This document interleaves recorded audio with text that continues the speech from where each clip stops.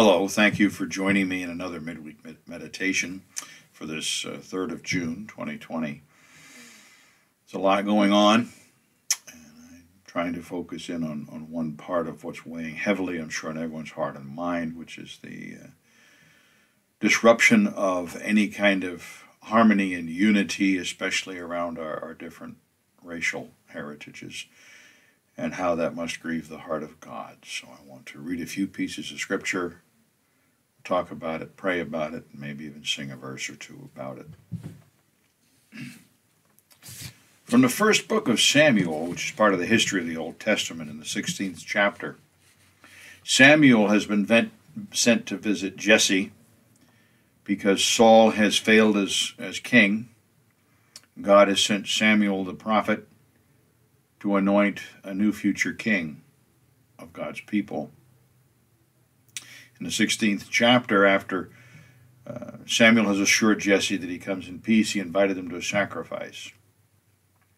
And when Jesse and his sons came, Samuel looked on Eliab and thought, "Surely the Lord's anointed is before him."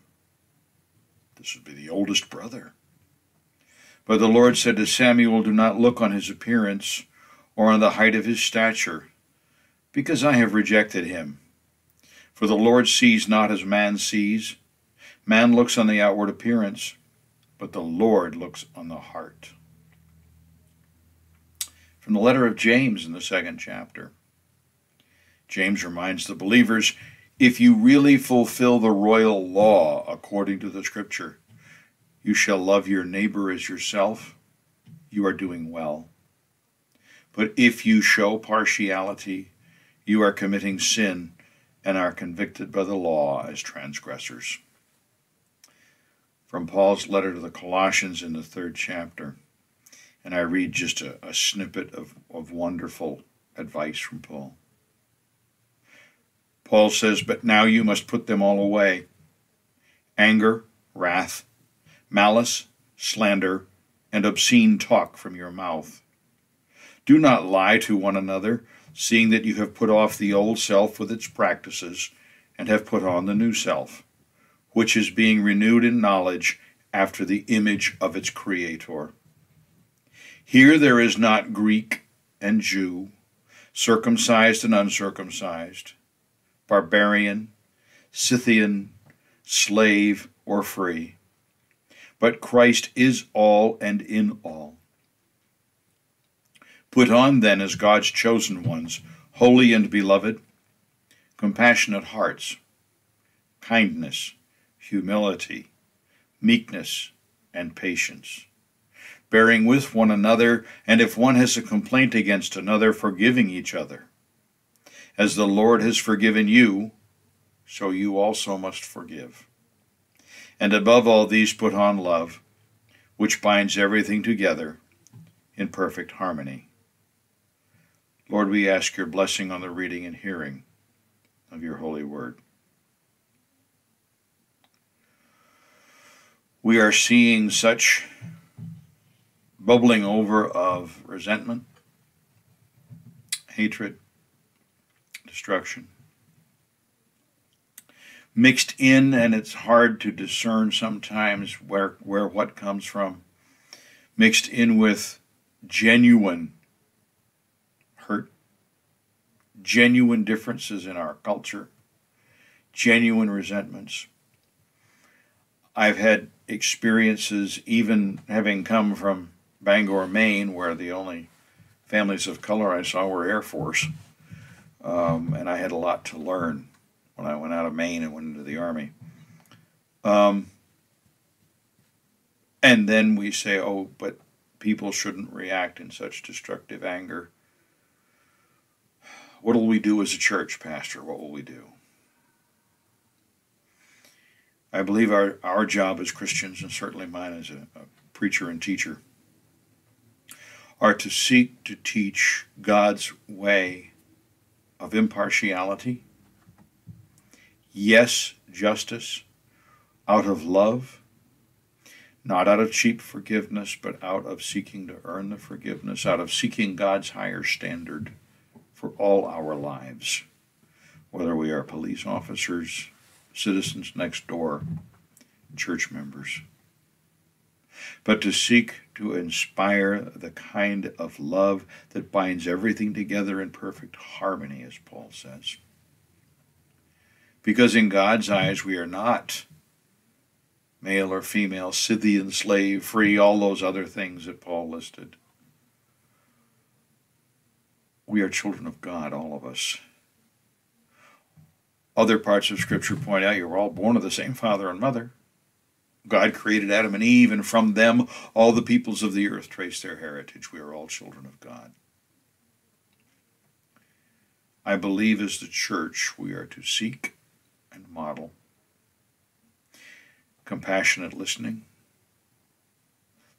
thoughtful, compassionate speech, not pandering, not offering cheap forgiveness, but seeking to draw together rather than drive apart.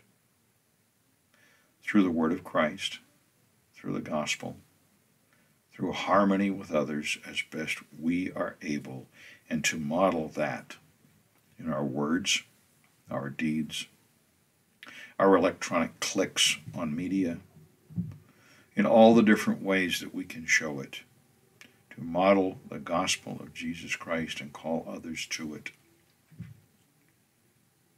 especially those in positions of responsibility, whether they be elected leaders or appointed with a badge and an oath to serve and protect.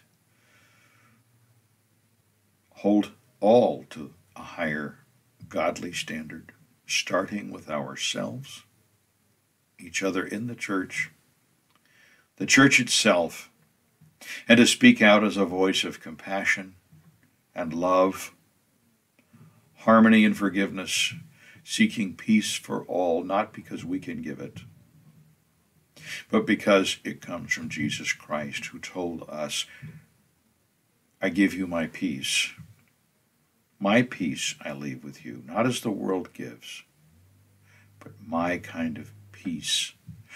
He would have used the word shalom, the peace of heart, mind, relationship with one another, and relationship with God. We need to seek our relationship first with God through Jesus Christ.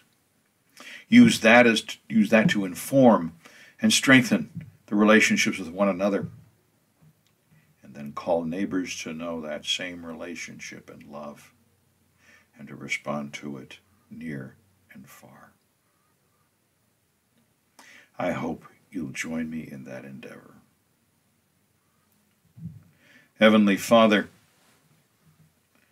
things are so confusing in the news, we're not sure how to pray, except to pray that your will come to be done, that your will be heard, that your justice, tempered with your mercy and grace, because we need all of them, would prevail in the world and that those in responsibility and leadership, from police officers to elected leaders to judges on the bench,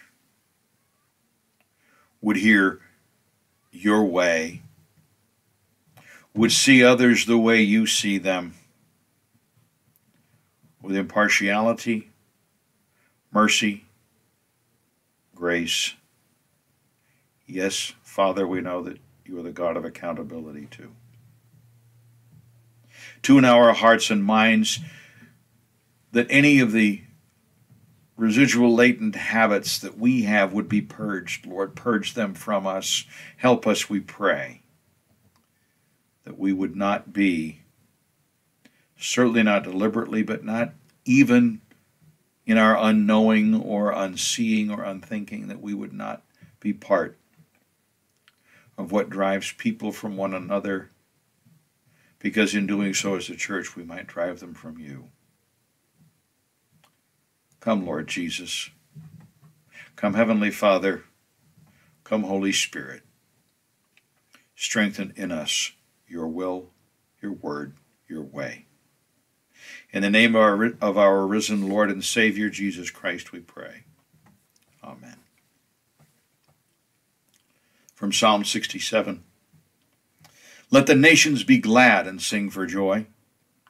For you, Lord, judge the peoples with equity and guide the nations upon earth. Let the peoples praise you, O God. Let all the peoples praise you. An old hymn from my youth. Many of you, I think, know because it's in the old Pilgrim hymnal too. We are one in the Spirit, we are one in the Lord. We are one in the Spirit, we are one in the Lord. And we pray that all unity will one day be restored.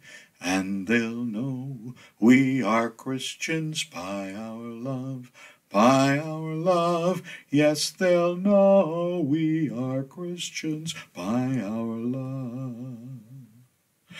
We will walk with each other, we will walk hand in hand. We will walk with each other, we will walk hand in hand, and together we'll spread the word that God is in our land, and they'll know we are Christians by our love, by our love. Yes, they'll know we are Christians by our love.